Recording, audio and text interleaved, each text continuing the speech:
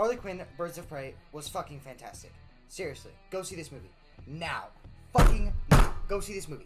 Right now. I love this movie so much, I'm seriously considering making it my Valentine.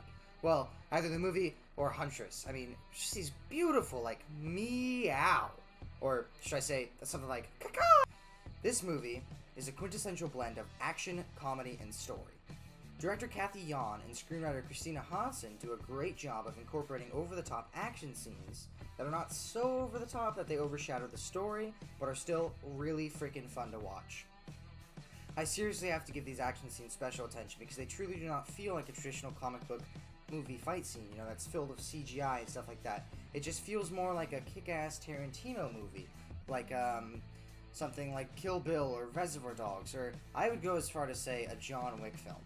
Which, in retrospect, makes a lot of sense when you realize that John Wick director Chad Stahelski was brought on set to help create these elaborate fight scenes. The score by Daniel Pemberton was fucking awesome.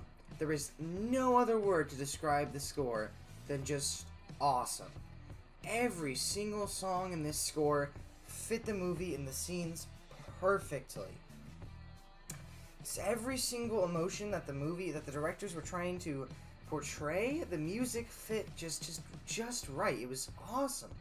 There's one scene in particular that comes to mind when I think about the music, and that's when Huntress was riding through the city on a motorcycle, and it was so reminiscent of The Dark Knight. Oh my freaking god, it gave me the biggest nerd boner. I still have the boner to this day, and I saw the movie like 2 weeks ago, guys. Mary Elizabeth Weinstein's Huntress was a surprising yet welcome scene stealer. Another show-stealing performance was Ewan McGregor's rendition of Black Mask. In my opinion, Ewan McGregor's rendition of Black Mask alone is a reason to see this movie.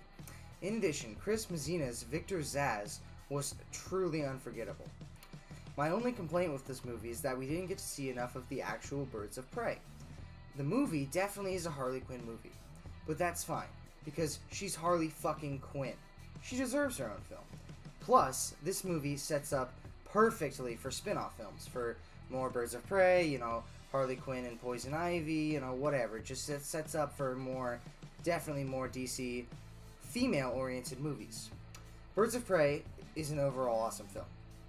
Is it a kick-ass classic? No.